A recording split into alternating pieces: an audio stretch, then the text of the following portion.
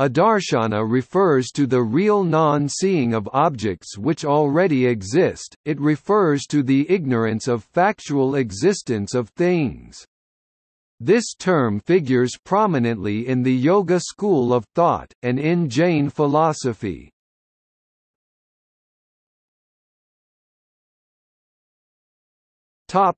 Meaning.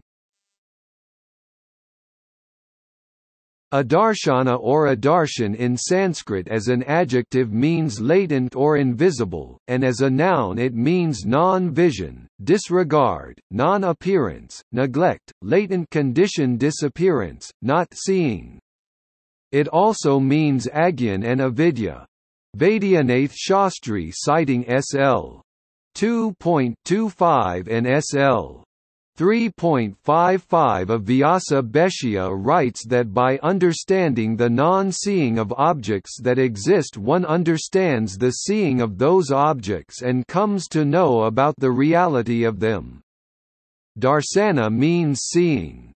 Therefore, Panini, in his Ashtadhyayi Sutra 1.1.60 and 61, has given its meaning as disappearance, invisibility, elision of an object, which fact is denoted by luck, shlu and lup. Lup refers to real non-seeing which already exists.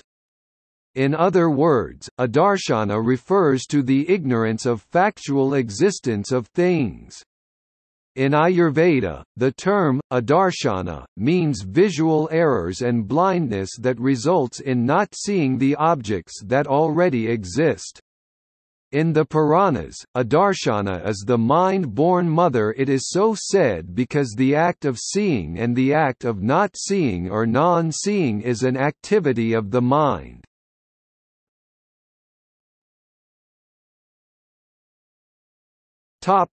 Implication. The term, adarshana, as a technical term in yoga referring to ignorance or absence of knowledge, figures prominently in the discussions pertaining to the sadhanapada of Yoga Sutras of Patanjali. Patanjali systemized the yoga philosophy or yoga darsana propounded by Acharya Hiranyagarbha, which is the practical application of Samkhya principles earlier systemized through 22 sutras by Kapila. Vyasa Bhāsya, which is Vyasa's commentary on the Yoga Sutras of Patanjali, has been commented upon by Vachaspati Misra and Vijnanabhikshu. Vyasa states that liberation consists precisely in the cessation of the mind, which cessation occurs by the disappearance of the cause of misconception or adarshana, while adding that correct vision of reality, darsana, stops or sublates misconception, which is the cause of bondage. Vyasa explains that adarshana is the particular conjunction of avidya in relation to the inward individual consciousness. Vyasa in his commentary on Sadhanapada of Yoga Sutras elaborately discusses and explains the concept of adarshana. Therefore, adarshana or wrong conception or contrary knowledge is that contact of the Purusha with the gunas in which the gunas serve as objects of Purusha. The modification of the mind in the shape of experience of pleasure and pain is adarshana. Adarshana ceases on attainment of discriminative knowledge that gradually leads to kaivalya or liberation. It is also known as the power which manifests as knowing darsana, or as the characteristic of both the knower Purusha and the knowable.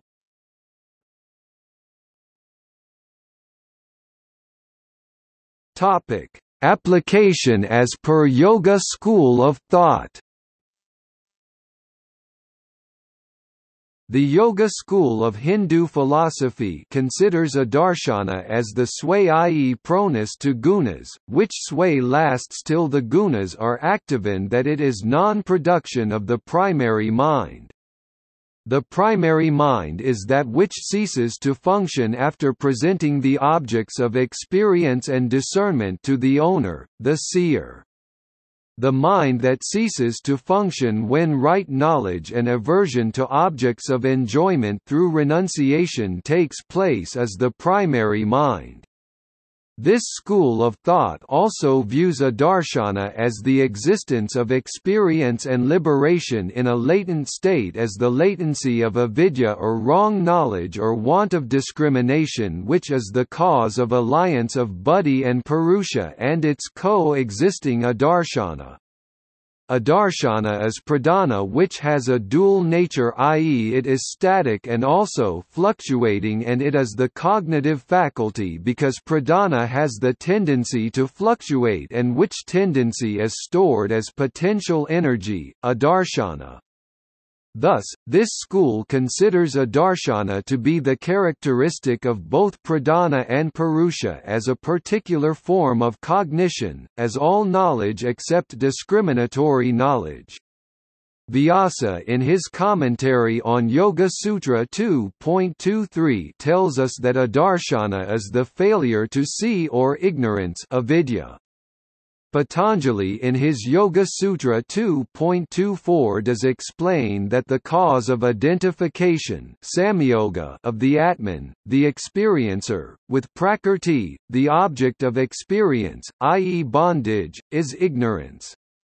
When adarshana ceases, the alliance of buddhi and purusha that causes misery ceases and there is complete cessation of bondage for all time, the state of aloofness of purusha and non-occurrence of future contact with the gunas ensues.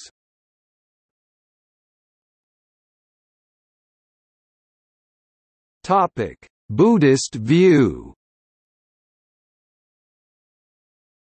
But, Dharmakirti, the Buddhist philosopher, states that pervasion cannot be founded on the observation of darsana co-presence or the observation of adarshana co-absence, which is the view held also by the Charavakas and the Jains, because identity and causation are the only acceptable grounds of pervasion. Unless two things are related in one of these ways, there can be no necessity and no pervasion, and non-difference implies essential identity in spite of the difference in cognitive contents of the two expressions.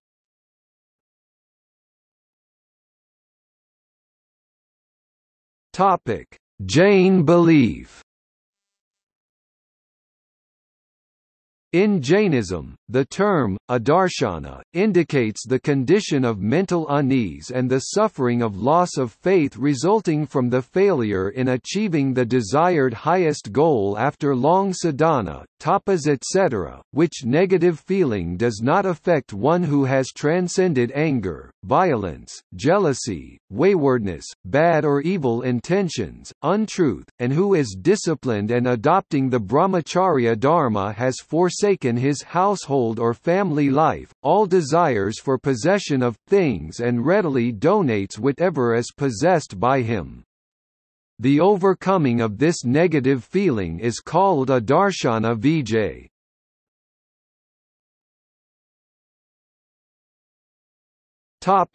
Other application.